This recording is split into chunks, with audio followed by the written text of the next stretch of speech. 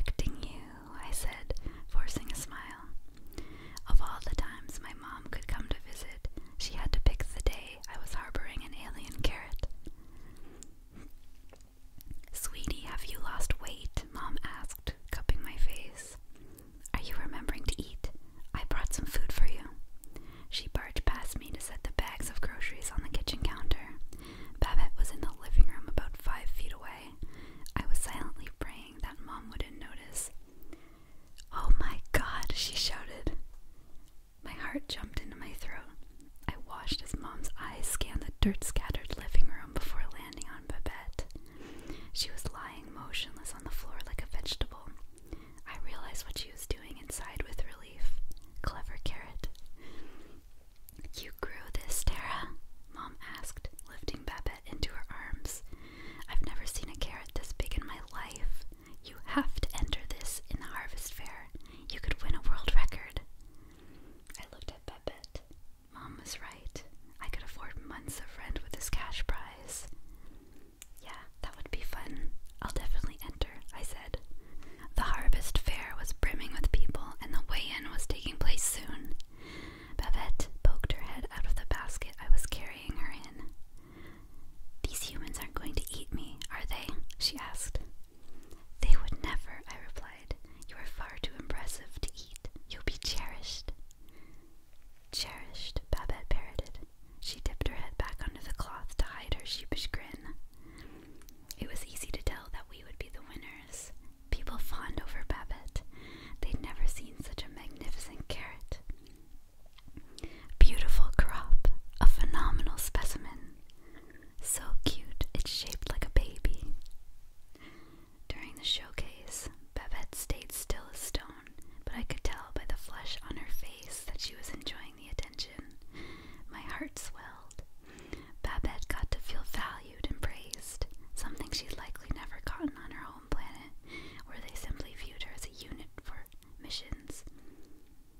After grueling evaluations, we won Best in Show and smashed the world record. Babette got a big blue ribbon strung around her neck, and I felt like a celebrity as I posed with her in front of flashing cameras. I'd finally accomplished something with my life. I sat on the balcony counting my prize money and enjoying the gentle autumn breeze. Babette had been scowling at me for a while, and her leaves looked wilted. What's your deal? I asked, continuing to count. She hesitated. It wasn't for fun, she finally said. You used me. You just wanted currency. I was speechless for a moment. I didn't expect her to care about something like that, but she wasn't entirely wrong. Babette scoffed. Whatever, I was using you for shelter anyway. I don't need you anymore. I can handle this dumb planet just fine on my own. Babs, wait, Before I could explain, she hopped down from the balcony and headed for the forest.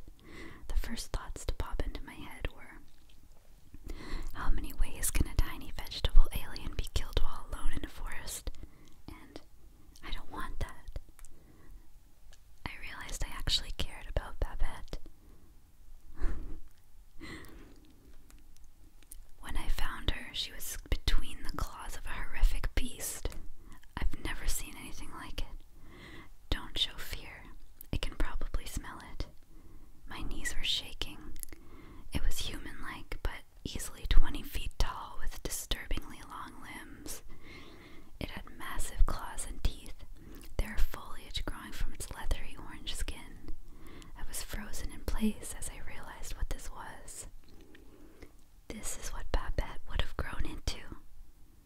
I looked at her small body, pinned beneath the beast. She squirmed, and I felt relief wash over me. She was alive, thank goodness. The beast had locked eyes with me. When it spoke, the deep voice boomed through the forest. Go home, human. Leave as if you have seen nothing